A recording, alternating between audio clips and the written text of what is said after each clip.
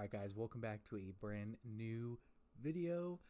So this is going to be the start to like a kind of like a little mini series. I'll probably try and have it be like kind of reoccurring, I guess. We'll do like multiple times. So basically the whole premise of this, and I know it's kind of been done before, but I thought it'd be kind of fun to try it out. Basically carrying just a bad knife only for, like a specified amount of time. Like a bad or a cheap knife or whatever.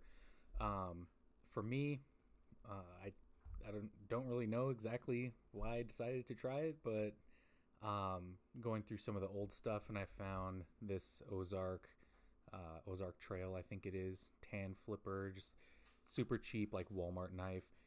I believe these go for about just under $4, which is actually insane.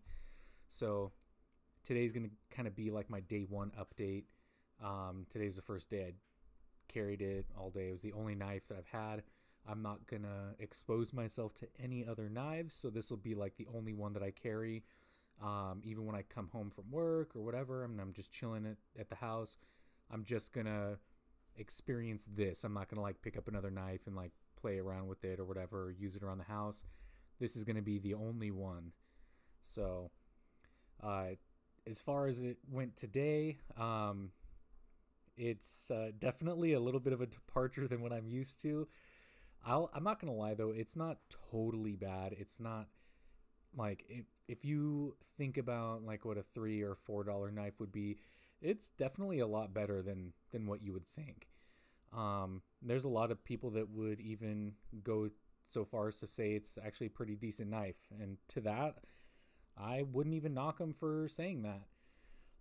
Biggest changes for me personally, for sure, right off the bat, the pocket clip is tipped down, which is something that I haven't done in a really long time. I can't even remember the last time I actually did carry a knife tipped down.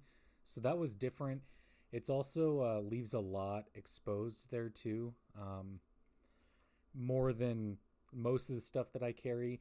Even if I did have a knife that exposed a little bit more like that, it's still just in its design, coloration, all that stuff, just a little bit less conspicuous. This is pretty loud, both coming from the polished pocket clip, the light colors. So when it's in your pocket and you don't have anything, like draping over it, it can be noticeable, especially like to another like knife person or somebody who's familiar with EDC or whatever. They'll spot this thing right away. So that was one of the first things that I knew would kind of be strange to me right off the bat. Speaking to just, messing with the thing all day, I mean, not really breaking it in, but kind of, I guess, because when I got this, I haven't never even carried this a day in my life. So just messing around with it. I honestly was kind of surprised at how, I don't even know if I want to say smooth, but for $3 to $4 again, it's really not bad. It's on like these, like the Teflon. I don't even know if they're Teflon. They might just be like some kind of plastic washers, but it gives it the illusion and feel that it's worth a little bit more than it is.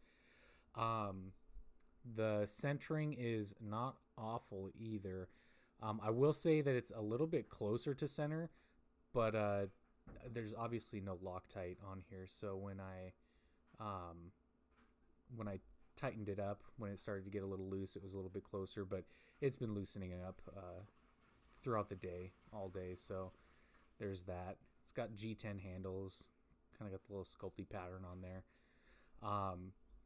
And then the blade finish is super, super cheap looking. I mean, I could literally throw this blade in a jar of rocks, shake it up for about a half hour, and come out with a better stonewash finish than that.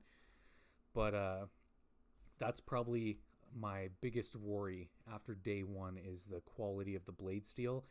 And obviously in any knife, the blade steel is going to be like the number one determining factor for cost. The not just the grade of the steel, but also the quality in which it's heat treated and tempered.